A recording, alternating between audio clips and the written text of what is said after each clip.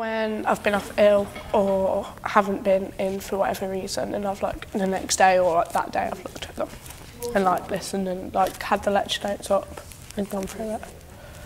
With the podcast, I think a lot of the personality comes through. Like you can listen to it while going through the slides themselves.